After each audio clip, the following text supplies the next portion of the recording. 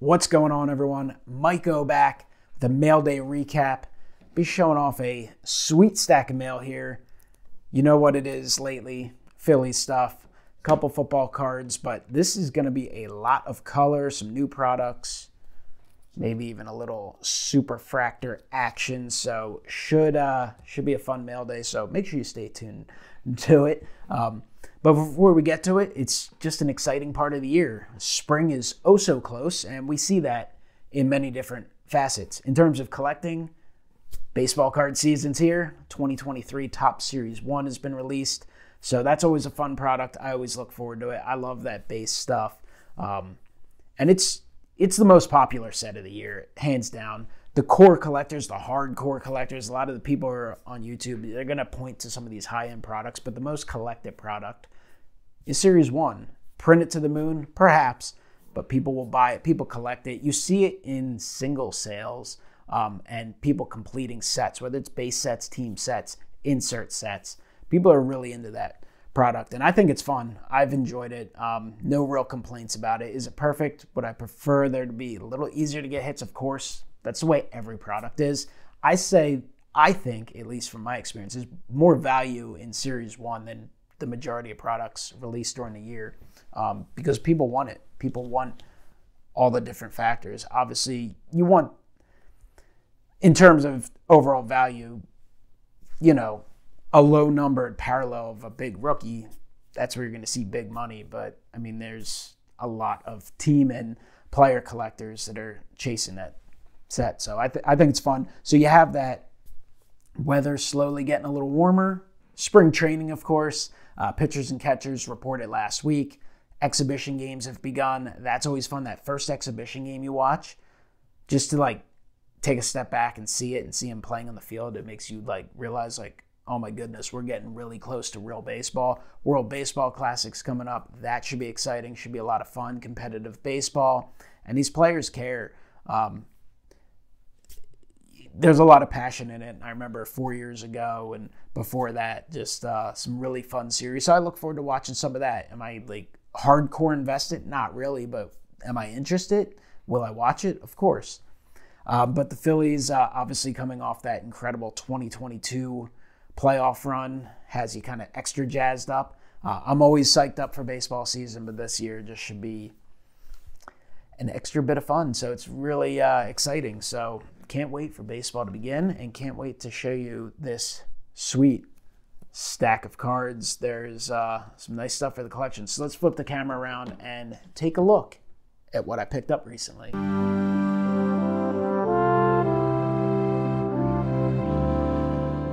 All right, taking a look at what we got here is going to be crazy shine. So in the words of my buddy Tops85401, you might want to get your sunglasses out, put your sunglasses on, because there's going to be a lot of shine. Not with this first card, but within this stack. I know my Phillies friends are going to really enjoy this one, and I think the big-time baseball collectors and fans and appreciators of cards and collecting will get a kick out of it as well. First up is a Topps Now Scott Rowland Baseball Hall of Fame card. Topps Now does it, so of course I picked some of these up. Pretty cool. He will be, I believe he's going to have the Cardinals hat in the Hall of Fame, but pretty even terms of numbers and time with the Phillies and the Cardinals. Won a World Series in St. Louis, of course, but Scott Rowland, very underappreciated player, even after being elected to the Hall of Fame. All right, we got some shine. We got the bum shine. So this was a 2-card lot I picked up. Familia.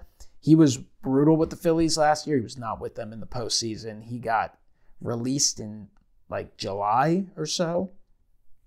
Just really, really struggled. Had some very good years in New York with the Mets, but kind of lost it. Ended up going to Boston, struggled there as well. But this is a Topps Chrome Update Sapphire Gold Refractor, serial number to 50.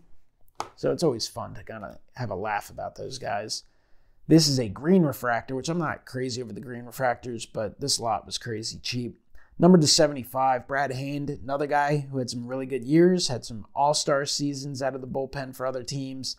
Not great for the Phillies, but not terrible. He was on the postseason roster, pitched some big innings, had some strong success during the course of the season, but was kind of injured and had some issues towards the end. But Brad Hand, looks like a Christmas card there with the red and green. All right, we should get into some little higher quality stuff here coming up. Let's do the slabs real quick. We got one baseball slab and we've got two football. We'll show off the football first. So I got a pair of Tom Brady's from 2003 Topps Finest. Really like the look of 2003 Finest. Picked up this SGC 9.5 Mint Plus. This one actually came from Nolan, Elite Co. 3 on eBay. Ended up winning his auction. It's a cool card there. And then I just happened to run into another auction for the CSG 9.5 Mint Plus. Picked that one up. CSG cases look really good. Unbelievably clear plastic, sturdy slabs. Do like the size of them. They feel like a stronger PSA slab. And the label right on there with SGC. So I think you can't go wrong with either of them. Of course, PSA is the most popular, by far the most difficult to deal with, and the longest turnaround time. But still sweet. Definitely enjoy their slabs as well. This is from 2021 Topps Chrome Platinum Anniversary. It's a Mike Schmidt X-Fractor, Mint 9, so a fine 9. X-Fractors, love the look of them, like the look of that card. Really enjoyed Platinum Anniversary from a singles perspective. Breaking was brutal, specifically if you pre-ordered or paid early. Now you can get the boxes at pretty affordable prices. They are doing a 2023 version, which is going to be 53 tops. I'm a huge fan of 53 tops, so I'll probably pick some of them up.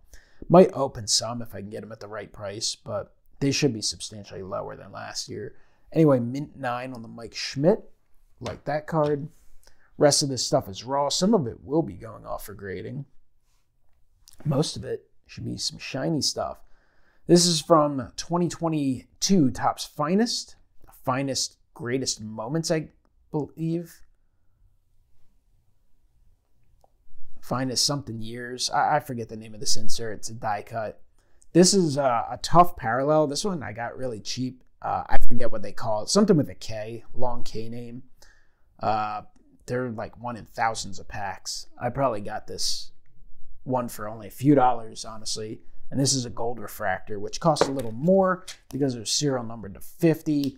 Pretty sure the print run on this one is substantially lower. Anyway, a couple Bryce Harpers for the collection, memorializing his 2021 MVP season.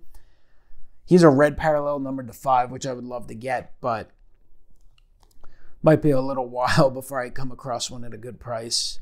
And then the base insert I got to grab. So those are two cool pickups there. Let's save that one. Get into a few others. More shine. This is from Finest Flashbacks, another set I enjoy. This is numbered to 15. I believe it's the Rose Gold Refractor of Bryson Stott. Good young player. We'll see how he develops. But he looked really good in his first year. He has a chance to start every day from the beginning this year. He will be the second baseman, which is what he played coming up through the minors. Last year, he mostly played shortstop. So, Bryson Stott, rookie refractor. We've got a 1988 relic from 2023 Topps of Rhys Hoskins. I'm not a huge fan of the relic cards. Like, I get some. Like, I've gotten a few. I got like a Harper and stuff while breaking boxes. I'll keep them, the Major League material. But I do like the retro designed relics a little more. And I'll pick them up at the right price. So, Rhys Hoskins. Here is a fun relic. This is from 2002 Donruss. Spirit of the Game, game-used hats, Brandon Duckworth. He was very popular in Philadelphia for a while. It's serial number 97 of 100. They had the duck pond, guys up in the upper deck, dressed up as ducks, celebrating when he pitched. He had some okay years. This specific card is definitely a little beat up, but that's fine. I mean, it only costs a couple dollars. It has corner damage down there. Got some kind of pinhole issues going on. But This is a cool card I wanted to pick up. I saw it somewhere, and someone had it listed really high. And then I found this one beat up for just a couple dollars. Love the design of the card. And just one of those guys, a guy you have kind of memories of. I remember him coming up, being at some Phillies events and stuff with some family members and meeting them and stuff. He's been a scout for quite a while, too. I know he's with the Yankees organization for quite a while. I'm not sure if he's still doing that, but fun little nostalgic pickup there. More shine. We get a blue refractor from 2021 Topps Allen & Ginter Chrome. It's a blue refractor of Aaron Nolan, numbered to 150. These refractors, some of them look all right, but they just, I don't know, it doesn't have the shine you would like. Hopefully there'll be a little more shine associated with 2022 Topps Allen & Ginter Chrome, which is one of the many products still slated to come out this year. Or come out from last year. So we'll see. I think they did a little better job on the 2020 product. Here's a Bryce Harper from Brooklyn Collection. That's from the 2021 edition. I honestly think I have this card, but this is a product super expensive. You probably get 5 to 10 cards for $200-$300. If I can get one of these at a cheap price, I always pick it up. What's the worst that's going to happen? I have a duplicate of an awesome card. This is from 2022 Throwback Thursdays, 89 rookies. This is a Bryson Stott. Cool looking card there. Love those Throwback Thursdays. Don't pick them up as much as I did in the past, but they are cool. This is from Topps Chrome Black, which I didn't do any of this year. It's a Brandon Marsh. Brandon Marsh, serial number to 199, refractor. I think they made parallels as well. I'm not positive on this specific one because I'm not real familiar with this product, at least this year's product. I didn't break any or anything. Anyway, Brandon Marsh, promising young player, has all-star potential. We'll see. Obviously, you got to do it on the field, but he's a Gold Glove caliber center fielder. He has that potential, and he's improved hitting-wise. And he was a lot better with the Phillies last year than he was with the Angels. He doesn't have a lot of Phillies rookies. He's in like Topps Holiday. He's in Chrome Black, a few other products, but wanted to pick that one up for the collection, and it does have some nice shine. So happy to pick that up. Got a run on Bryce Harper's here from 2022 Finest. I believe this is a green, numbered to 199. We got some sort of green and teal or something. Looks cool, nice and shiny. That one's numbered to 250. We got the blue refractor. That one's numbered to 150. They definitely added a lot more parallels, and I wish they'd have just basic names. Some of these parallels have like crazy multi-names. They're just a little too long, but here's a nice blue one. I always like picking up Finest refractors. This is a set, one of the few sets you actually would have done well if you pre-ordered. Topps Chrome Gilded Collection or Gilded Edition. Awesome looking product. Way too expensive to break at this point. I think it came out, this suggested retail was like $200, and they end up, it's like last I saw they were $600-$700 a box. Cards look really, really nice. Unlike this, some of this junk they've put out, like Sonic Edition, where you can get some parallels that look okay, but it's mostly just the same cards. These are different images and different colors. Ben Baller did something similar with different color chrome.